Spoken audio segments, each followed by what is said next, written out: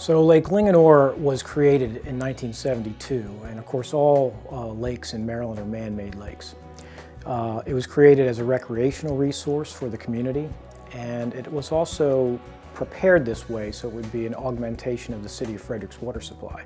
The City of Frederick takes water not directly out of the lake, but out of Linganore Creek downstream of the lake, and the lake provides a supply when there's a drought, for instance. There'd still be water flowing in the creek because of the lake. So it impounds Linganore Creek, and that impoundment also starts to catch sediment. And as time goes on, the sediment builds up in the upper reaches of the lake to the point where it has to be removed. Otherwise, you start to consume the volume that both the recreational use is for, as well as the water supply.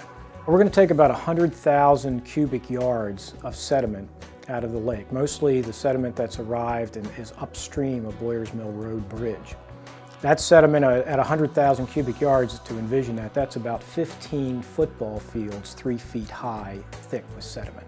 It's about a 1.5-year project, and during that period of time, most of the activity that residents will see, if they're on the lake or if they're driving around the lake, they'll see a barge with a hydraulic dredging unit on top of it that's literally sucking the sediment out of the bottom of the lake in this area upstream of Boyers Mill Road Bridge.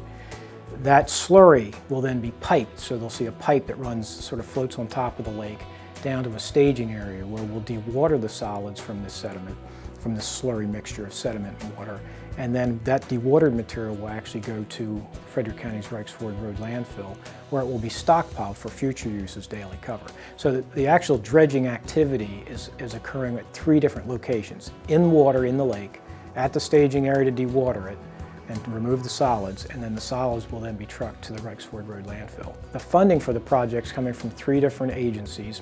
City of Frederick is the primary funding agency. They're funding 50% of the cost of this project. The county has a 25% share, and the Lake Linganore Association has a 25% share.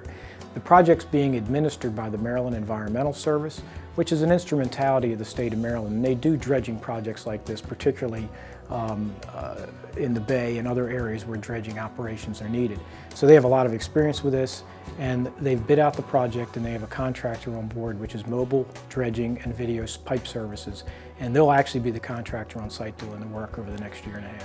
We just ask that the residents of Lake Linganore bear with us. I mean, we've had a lot of construction over the years, the renewing of the water and sewer lines, certainly the LLCS's road project, and this is really one of the last things to be done to try to make sure that their community continues to be sustainable and going forward has plenty of volume in their lake.